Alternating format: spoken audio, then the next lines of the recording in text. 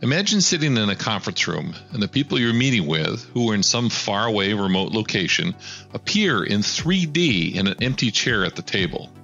They appear like semi-transparent holograms, interacting as if they were in the room. Or imagine collaborating with coworkers on a 3D image of your new product, projected on a table in front of you in 3D, allowing you to walk around it, see it operating from all angles. Well, these are the things coming from Magic Leap, a new augmented reality startup and the latest project from Matthieu. I caught up with Chris on a sunny patio at the Latimer Estate in Buckinghamshire in the UK during ComCon 2019, where Chris was delivering a keynote on the future of communications. And if you haven't met Chris, you really should. He's got a very diverse set of interests and an infectious personality that makes almost everyone an instant friend. But before we get to the future, let's rewind a little bit and get to know Chris and some of his past endeavors. I asked Chris to share his story from his early days. Hey everybody, I'm Matthieu, and I currently work for Magic Leap, but I've been in this telecom space for maybe a decade, and it's cool to regroup with all of my friends. So about 10 years ago, I started my first company called Digital Voice Technologies. And it was really the beginning of my telecom introduction, by fire, if you will. It was we built one of the world's first voice XML voice browsers.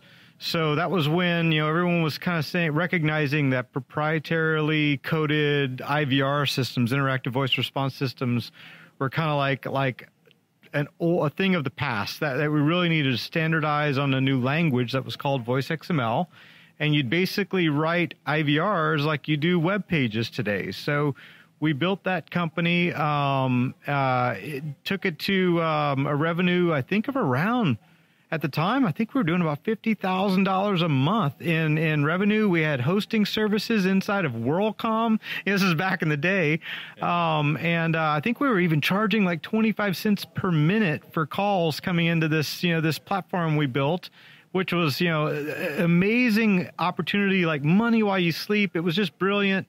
We sold that company to a group called Ideas and Associates out of Canada, and then started thinking about what was next. And the interesting thing was Twilio was just coming onto the scene. Twilio and then Tropo was also coming on the scene. They were concepts around like telecom APIs or telecom as a service. And I was fascinated by it, but I thought I could do something better or easier or quicker than them with the voice XML knowledge I had already had from digital voice technology. So I started another company called Teleku. Teleku, the idea behind that, it was a very similar REST API for telecom. So you could do voice, even speech recognition, text-to-speech, even text messaging, all via a REST API. But the catch was that I was dynamically transpiling or transcoding the REST API to voice XML. So rather than writing a pure communications cloud platform from scratch, I was able to convert in and outbound activity in and out of voice XML to the REST API or vice versa, which means that Teleku could run on any voice XML, provider, that was out there that was really breathing new life into those systems. And I kept running into the Twilio guys and the Tropo guys on Twitter. And what was funny is both of them entered into acquisition discussions with me in the same week.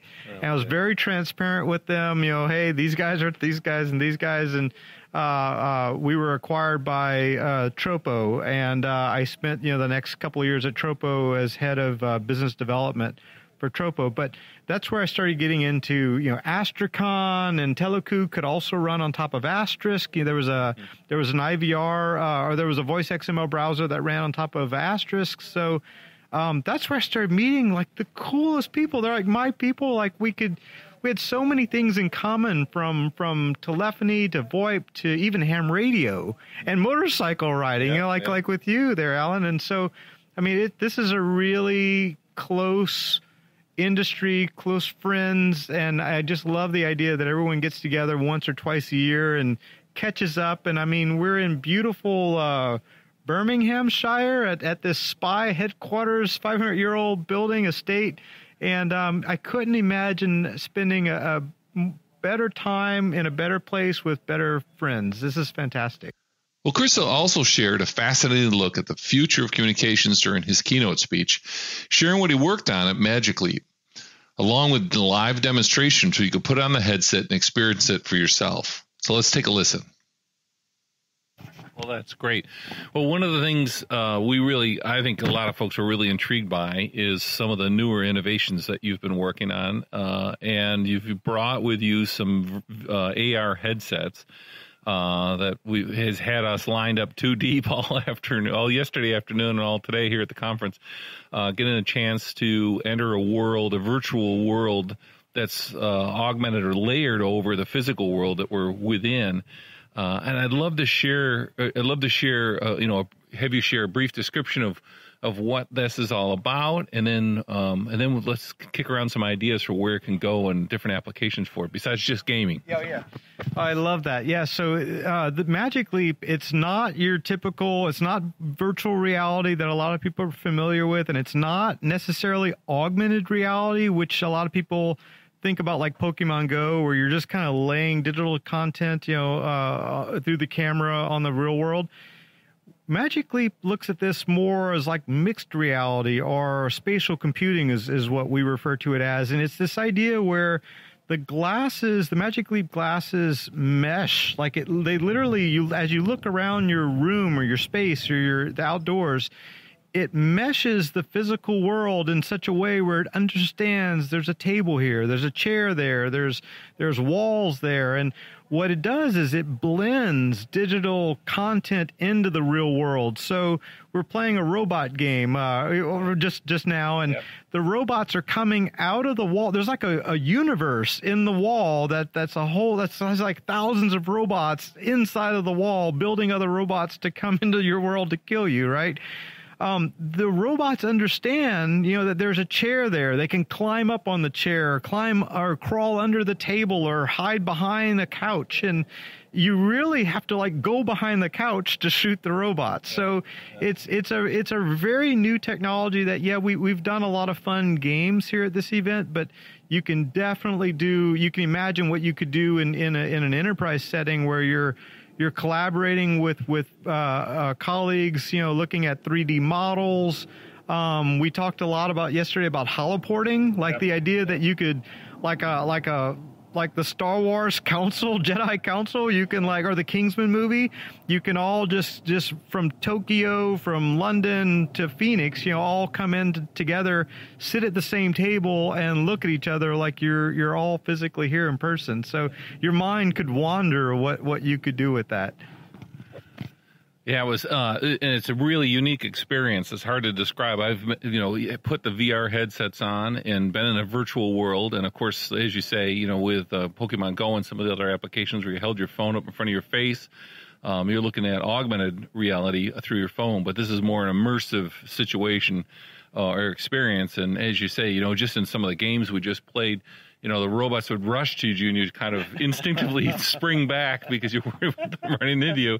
And it's quite an experience. But in the applications, at lunchtime, we were having this great conversation at our table about some of the ways that it can be used. We just were throwing ideas out. And one of them that sort of stuck was you imagine in real estate that you could decorate a room with virtual furniture so that people could envision when they're buying this house.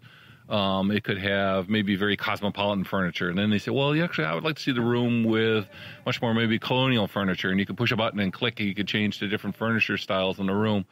So it would be a way for people to envision something. And then one of the other people at the table talked about, imagine you'd be able to take the disabled people and bring them to places that they would never normally ever be able to get to, the tops of mountains and deep undersea. We were just looking also, too, at some large whales leaping out of the ocean, in the middle of the ocean. So fascinating technology. I think it's going to be a lot of fun as you bring it together, and I'll be watching carefully, and I'm sure lots of others will be. Yeah, thank you very much. I mean, you mentioned about the furniture. We have an app from Wayfair on the Magic Leap platform. You literally can browse a website like catalog like you do in the space here, and then you could say, oh, I like that sofa, I like that chair, I like this chandelier.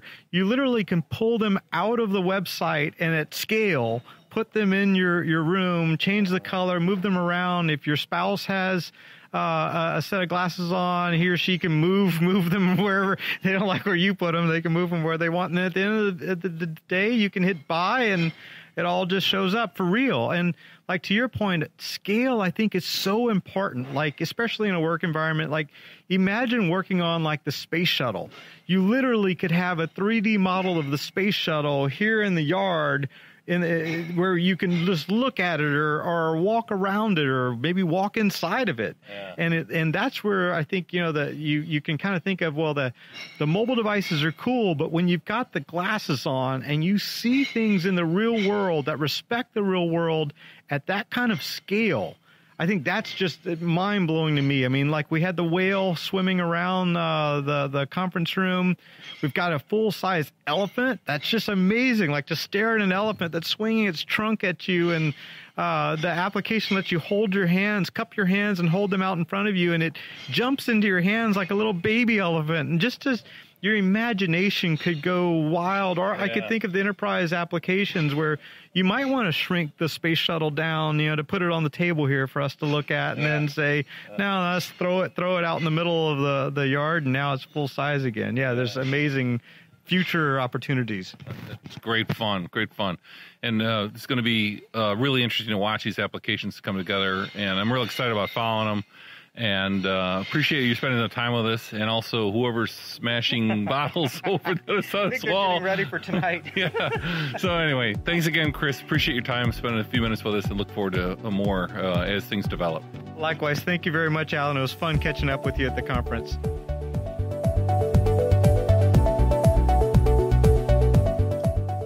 Chris is just one of the fascinating people that have changed the way we communicate, and I've had the fortune to spend some time with and share with you, our listeners. There are many more past interviews on the Telecom Disruptor podcast and much more to come. Be sure to give a thumbs up, a like, or subscribe on the podcast platform of choice.